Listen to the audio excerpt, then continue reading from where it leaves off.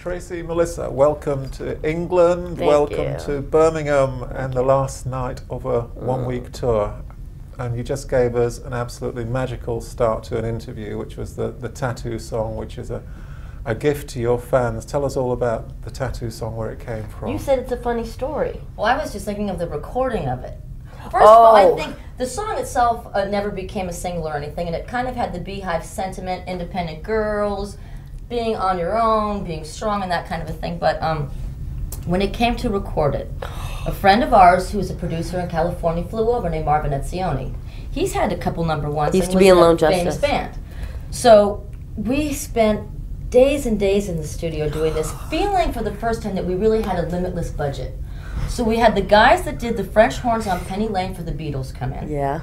We had some of Fairport Convention come in and do strings and violins and mandolins and tuba and bass and harmonium.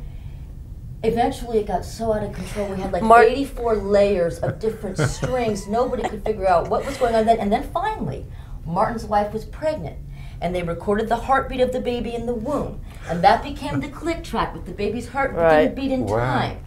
So we're trying to play to a click track that's a human, inconsistent heartbeat, and the dollar signs And were do you going. remember when they gave, Marvin's a little eccentric.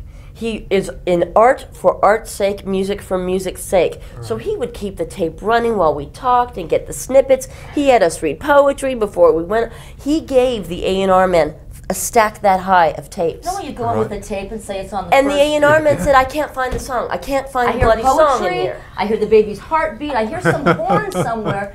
Marvin interviewed the guys from that played on Penny Lane, and it went on forever and ever. Eventually, it could not be mixed to the record company's satisfaction. So this wonderful, expensive treasure that we poured our hearts into. We were working with a friend, and we believed in what we were doing in the poetry. It never really got out there. I think it came out as an obscure B-side, but it's nice to bring it back to its grassroots, its beginning, the acoustic guitar. After It's a sweet song too. Beautiful it was too. Ironically, we get asked to play that at friends' weddings, which is funny because it's a song about not needing marriage. I don't need a picket fence, I don't need kids, you know, so Yeah. kind of weird, but anyway, we sing it happily.